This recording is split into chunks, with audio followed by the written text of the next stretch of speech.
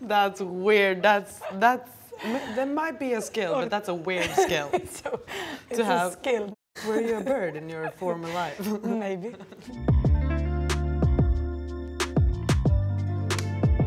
Hi, I'm Magdalena Eriksson. And I'm Zećira Mušović. And this is the Rivalhood quiz. I will start. Hey, no peeking. First question. When and where did we meet for the first time? It's a long time. We're old. We're getting old. We're getting old. Well, when was your first national team camp? Was it 2016? Oh, the 17? First, you know, when the woman said that you were beautiful. No. Not you. No, I was sitting there, I'm like, hello. Yeah. Oh my God. What about me? Oh, was it when we danced as well? That was when we my danced hips. as well. Yeah. Oh. That's in Stockholm then? Yeah. 2013. Yeah, that's. I guess. We've known each other for 10 years. Congratulations. To me. What part of each other's game do you value the most as teammates? What I really like about you is that I don't have to worry about you. Like, I want to make sure that everyone's head is in the right place. But with you, I'm like, she's fine. I know that she's all right. I think you're a great teammate in many other aspects as well. But for me, that is like what sticks out the most. Thank you. Behaviors is something that I appreciate and value maybe the highest. You always lead with your examples, and I think that's something that I value highly. We're very bad at taking compliments, so both of us get super awkward. So now we move on.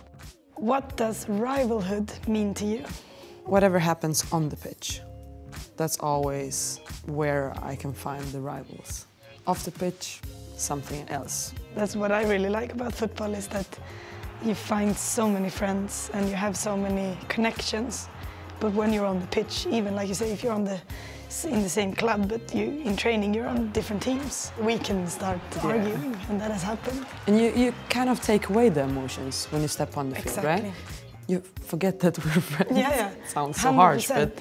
When people have asked me about playing against Pernilla, for example, that's the exact same thing. Then I forget that she's my partner. Yeah. How are you feeling about potentially playing me in the UEFA Women's Champions League? I think it goes back to the rivalhood thing. It would be, for me, just playing my old club.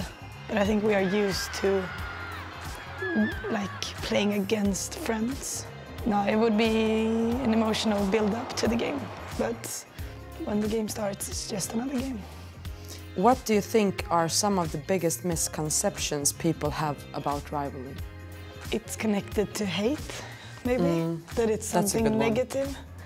I think rivalhood and rivalry is probably one of the motivating factors in football. For me, it's just what makes the game so exciting. If anyone we play against, even if we don't know them, we still respect them because we know all the hours they put into the game, all the hours they've had to make themselves better and put themselves in this situation. And then it's a rivalhood, but it's mutual respect at the same time. It doesn't matter if we're friends, if we're partners. That doesn't matter when we step on the pitch. No. What was the first club I ever played for? Enskede. Good. And I'm a good listener, you know, so I remember people's answers. What was the first club I ever played for? Statena. Yeah. Is it Statena? Yeah. What's my favorite memory of our time together at Chelsea? Wrong. Yeah, exactly. Whatever I say, you're gonna say that it's wrong. I mean, I value so much of the on-the-pitch performances and wins and all of those things, but I really liked the night when you invited us to your flat and you had bought empty canvases and paint, and you had cooked for us. Then it was really fun to see the results of of the paintings. Yeah. And yeah, I think that is, at least that's one of my favorites. How many saves did I make in Sweden's win over the USA?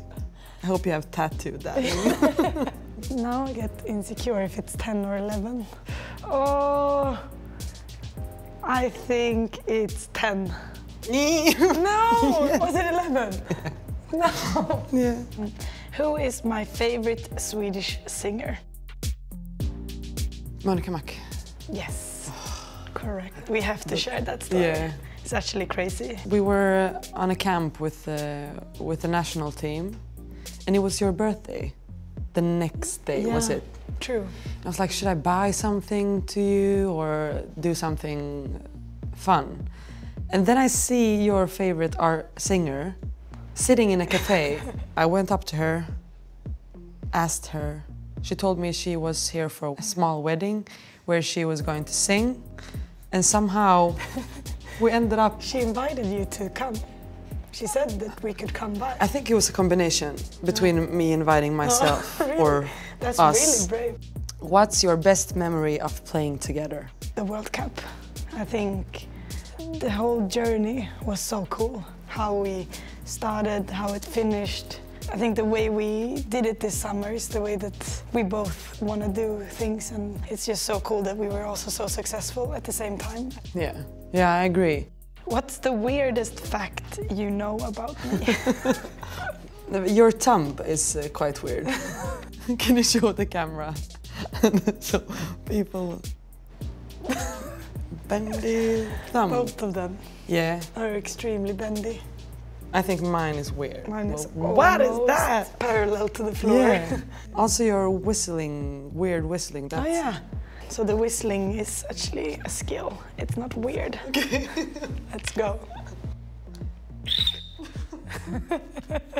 That's weird. That might be a skill, but that's a weird skill. It's to have. a skill.